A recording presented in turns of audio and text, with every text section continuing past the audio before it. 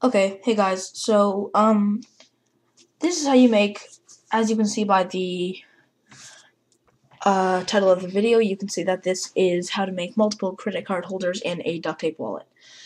And I've made another duct tape wallet just like in the how to make a duct tape wallet video. It's pretty much identical, just it doesn't have any credit card holders in it. It's just like the third step in making it after you attach the sheet and make the crease.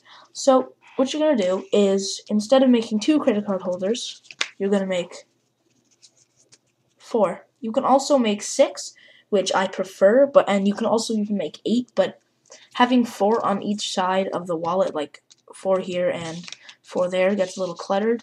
So I like putting 2 and or 3. So what you're going to do is you're going to cut out 4 instead of 2, and then instead of cutting out, for connecting it, instead of cutting out 4 strips that are 1 inch long, you're going to cut out 8 strips that are each 1 inch long. Instead of cutting out 2 strips that are 4 inches long for connecting on the bottom, like this, you're going to cut out 4, just like that. So now to connect them, instead of connecting it right on the bottom, like in the how to make a duct tape wallet video, like that, you're going to connect it a little bit higher.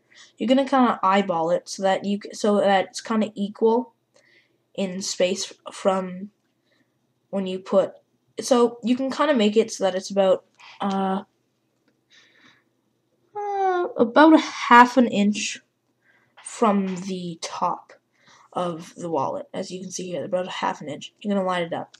So now you're going to take a strip of the 1 inch duct tape. You're going to try to make it as straight as you can. Put half of it on this side, just like that. And kind of be very careful and flip it over and stick down the other half, like that. And that's part of it. So now that's kind of stuck on and pretty straight, as you can see. It shouldn't be too bad connecting the bottom. So you can take one of the 4 inch strips and you're going to connect the bottom, like in the duct tape video. You're going to put half of it on this strip. No, about a third of it on the strip. Make it as straight as possible. It doesn't have to be perfectly straight. Flip the whole thing over and put the rest of it over. Then take another 1 inch strip like this. Start at the top and put, again, like always, half of it on the wallet and like that. And then you're going to take it again.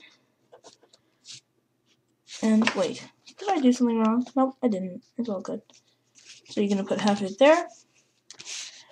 And then, so now, to do the second one, you take another credit card holder. Instead of putting it up like you just did with this one, you're going to put it down at the bottom, like in the how to make the duct tape wallet video. But when you're making 3, I tend to make 3, so I put it like that so that there's equal parts on the top and the bottom. And then you take when you connect that, you put on the third one. But for the sake of this video, I'm just going to make 2. So I'm going to take the second one, put it directly on the bottom of the wallet, line it up as straight as I can. Take a strip of a strip of duct tape that's 1 inch long. Line it up as best you can. It doesn't have to be perfect, like I said. And bam, just like that. Then you're going to take another 4 inch strip, like this. Try to make it pretty straight.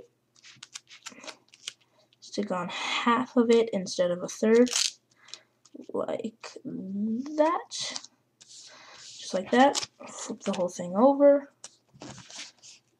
Go like that, and you can. Oh, that wasn't even straight. What am I talking about? I have to make it straighter than that. or it's not going to look very good. So let's try to make it straight this time. That's a lot straighter this time. Like this.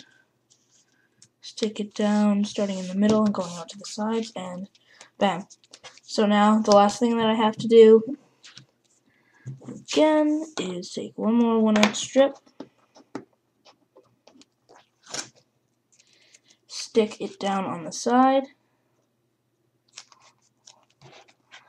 and stick half it down on the side, stick the other half there, and bam. Instantly you have 2 credit card holders on one side.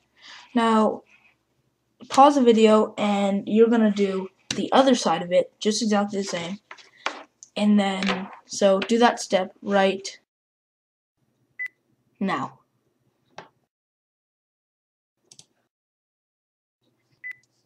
Okay guys, so if you like what you've seen here and you want to see more, this is the finished wallet. If you like what you've seen, you want to see how to put on the what's it called? ID slot. If you want to put on an ID slot right here in the wallet, then click the link right there on the screen. It'll be right there. And so like I said, I'll have another one up next week. And yep. Thank you for watching, and bye.